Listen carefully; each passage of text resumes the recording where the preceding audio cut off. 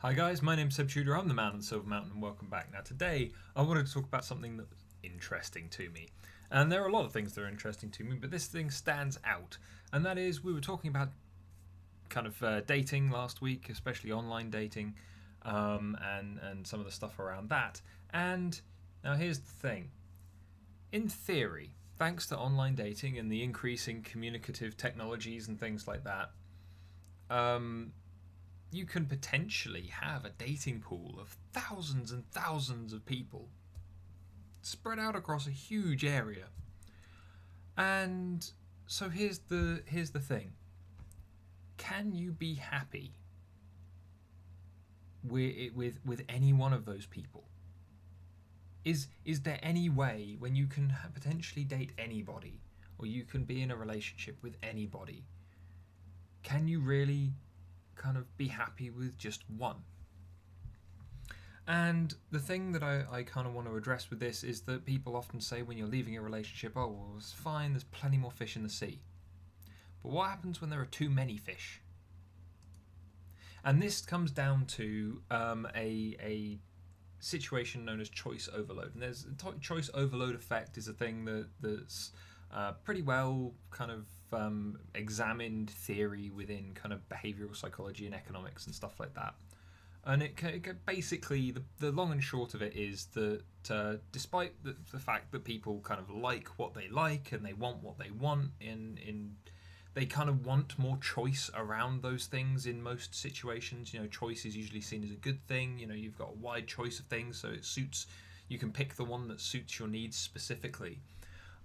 You also find that people are less satisfied with the things that they then get to choose if there are more things for them to choose from. And the reason for this usually comes down to the fact that due to the number of increased opportunities, there are more kind of what if moments. Yeah. For example, toilet paper. Yeah.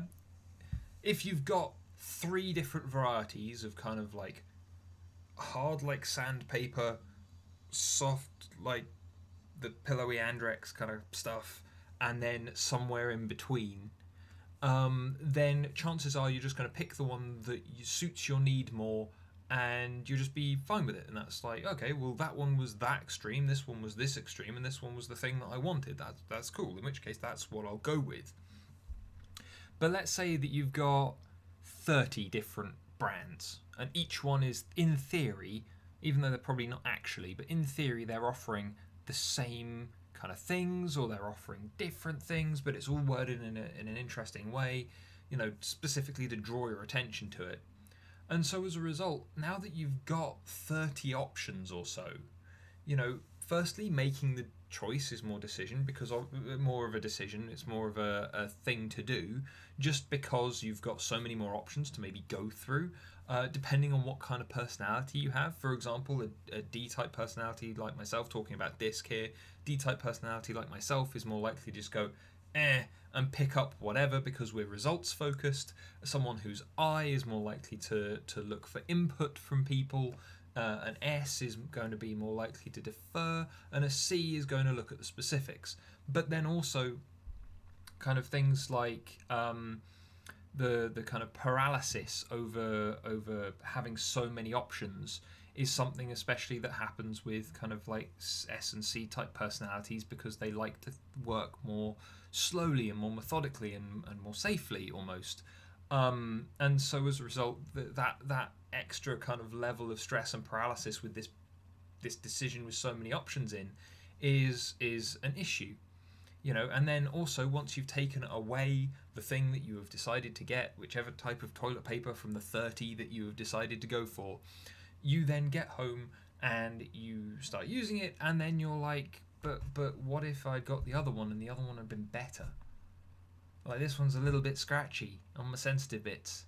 What would have happened if I had got the one that said that it was really well suited to sensitive bits? You know, all the 5 or 6 other ones that said they were better for that. What if I had got those?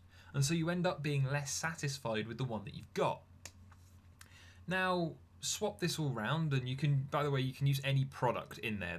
The thing still basically comes out. You could use chocolate bars, you could use types of alcohol, whatever. You know, you could supply anything. I don't know why toilet paper came into my head first. It just did.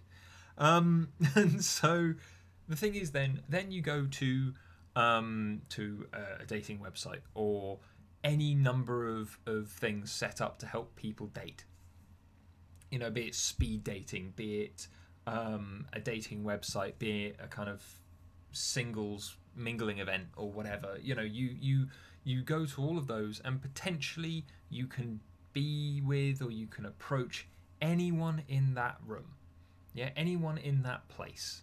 And so then, as said in my video about the kind of mindset to approach online dating, if you've got either a very specific or a very broad mindset when going in, and you're not really taking things kind of in perspective and in proportion, then either if you've gone in with the very broad mindset, then you're looking at this huge pool and you're open to anything. But then potentially that means that you won't be satisfied when you kind of actually find something that seems really good, because there's still so many other options and there are so many other what ifs, and so the quality of what you've developed there may not be what it could be, simply because you don't have the confidence in it, because you're always doubting yourself, because there's a lot more of the what if and a lot less of the satisfaction with kind of where you've ended up.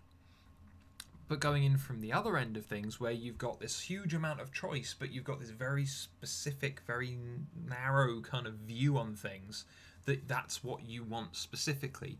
If you don't find it, then you're just going to get miserable. You're just going to kind of there's so much choice, but there's none of what you want.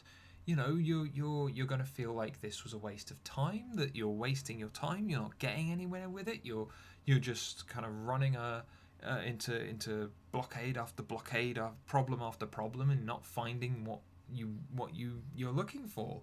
You know, and all of that extra choice just makes you seem so much smaller again, when to you the thing that's important to you, you know, has to stand out.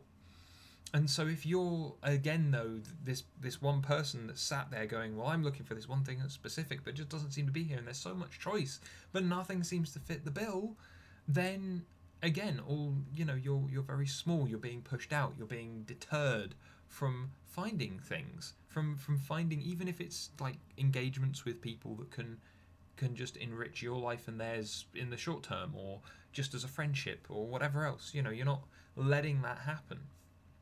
And so let's take a look at this coming in from the perspective that I mentioned in that other video, which again I'll link to things down in the description below for people who haven't seen those and are interested in kind of where I'm coming from with this.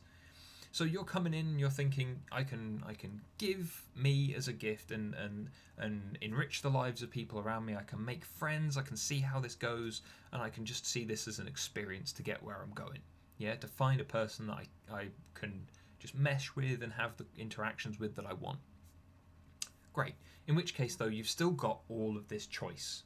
So then how do you handle the going in and having so much choice but being and avoiding the less satisfaction with what you're doing? And now here we're going to be going in and we're going to be like, oh, I'm here to make friends, I'm here to see how this goes. Yeah? And so as a result, it's not about choice. It's about interacting, because you're not choosing and they're not choosing you. You're coming along and you're saying hello and you're seeing what happens. It's all about just changing that mindset so that it isn't all purely about choice. Because, as said, with the choice, with the overload that you get from this, then you end up kind of just running into a brick wall if you take either of the two kind of extremes in approach to this. Yeah? You end up with all of those what ifs, or you end up with the empty feeling where you are just surrounded by people, but you don't have anyone to support you or to hold on to you or that has what you want. So come in on that middle ground, where you can come in and you can be like, right, well, it's not about choice. I'm not choosing these people and they're not choosing me. I'm coming in and I'm having a chat with them. I'm going to see how they are. ask them how their day is, engage with them on some stuff that they've put in their profile, see how we get on, and if we get on then it's fine and we'll see what happens after that. You need to be open but also like not too kind of headstrong, rush in, get what you want. Yeah? You need to know what you want. Don't get me wrong, you need to have your limits, you need to have your boundaries, you need to have your standards, but at the same time, those things should just be part of what you are. And they shouldn't be like purely developed and created and manifest just for this purpose. Yeah? And so as a result, then going in, having those conversations, meeting those people, you know, interacting with them, and seeing where things go, it's not a choice. You then have choices later on, and those choices will be a much, much simpler thing because they'll be between two things. It'll be you've got really close to someone, or you've made a friend of someone, or whatever else. Do you meet them? Do you not meet them? Do you date this person? Do you not date this person? Yeah? Take it individually. And then obviously, depending on how you kind of like manage your relationships, what kind of lifestyle you have and everything else, then after that point it becomes a case of, well, yeah, okay, so now that if you've gone and met that person and then it's developed into a relationship, then the choices again become just streamlined on what you want, what you have, instead of that huge choice overload to begin with. You know, chunk it down, take one person at a time, you know, treat them in the way that you would treat people. They're not a choice of product. Yeah, again, is the thing that I guess I'm trying to get across here. But yeah, so tell me what you guys think. You know, have you been in this situation where you've come along onto online dating, or even just like in the supermarket, and there's just been so much stuff that you've not had an easy time of choosing, or that you've had a real difficult time of maybe approaching stuff just because it seems like such a daunting set of choices and options before you? You know, let me know. You know, how did you handle that at those times? Whether it was with people, whether it was with products, whatever. You know, you know, if you end up actually taking some of the things that I'm saying and using them, then please, you know, again, let us know in the comments. Tell us whether or not it works for you, or if it doesn't work for you, how things have panned out. You know, because obviously if there are things that I've said that are unclear, or things that aren't necessarily working for you guys where they've worked for me and clients and other coaches and other people around this, then again, you know, there might be a way for us to readdress this, reframe it, to discuss it, reflect on it, to make it applicable to where you are as well. So otherwise though, thank you very much for watching, guys, and I'll see you in the video tomorrow. Take care.